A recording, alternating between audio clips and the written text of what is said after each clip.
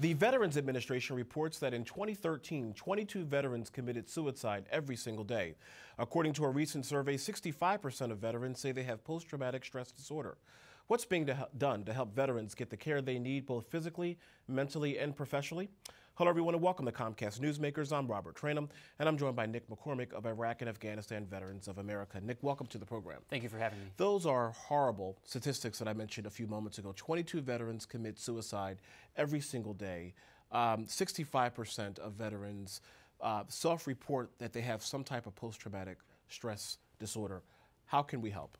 Well, I think, first of all, what we should do is thank our men and women in uniform and our newest generation of veterans. Absolutely, including yourself. Thank you. I served from 2006 to 2011 with 1 tour in Iraq.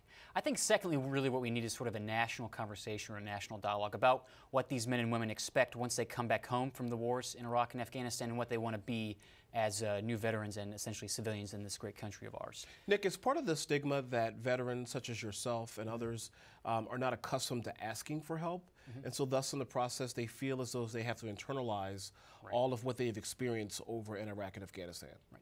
So, you know, like you said, the stigma is the big issue for a lot of these, you know, problems that we see in our newest generation of veterans. And I think what that goes back to is, you know, our, you know, men and women in government and the private sector really need to reach out to these newest generation of veterans and basically say, look, what do you want us to do on our end when it comes to, you know, finding jobs, seeking appropriate mental health care, those sorts of things.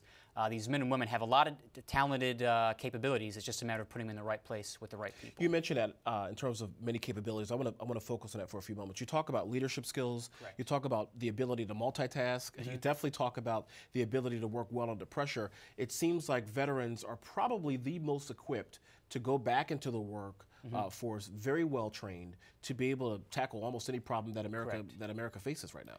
Correct. Given everything they've been asked to do in the last 12 years, these men and women can punch way above their weight class. They have plenty of experience, both overseas and here in the United States, dealing with all sorts of issues. So I think really the critical issue is getting them in touch with the right folks and maximizing their talents in the when it comes to finding jobs and economic issues. Nick, here is another unfortunate truth. Over 400,000 veterans have reported that they have paperwork that is stuck somewhere in the pipeline in the bureaucratic maze of the Veterans Administration. Some say that their paperwork has been backlogged for more than 125 days. Correct. That's unacceptable. That really is. The backlog has been our #1 issue this year at IAVA, and it's just, you know, imagine having to ask a couple questions of your government and then have to wait, you know, more than 125 days. And unfortunately, in most cases, it's closer to 300 days, just waiting to hear back from the government with a yes or no answer. And so what is the problem? Is the problem that the Veterans Administration is just overwhelmed by all of the questions that veterans are asking, or is it they don't have the answers to the questions? It's really a lot of things. One, they are receiving a lot of inquiries with veterans of all generations, but also they've tried to institute a lot of changes, and those changes are taking some time. So that's you know, one of the many reasons why we have such a outstanding backlog right now. So Nick, to the veteran that's watching this program right now, to the loved one who has a veteran in their life, they're probably saying, this is all great that you're out there, but I need help right now. Where can I go? What can I do to impress upon an employer or to impress upon the VA that I need help or that I need a job? Well, our organization, IAVA, offers a lot of resources to veterans. And so they can find some of these resources at our website, which is iava.org.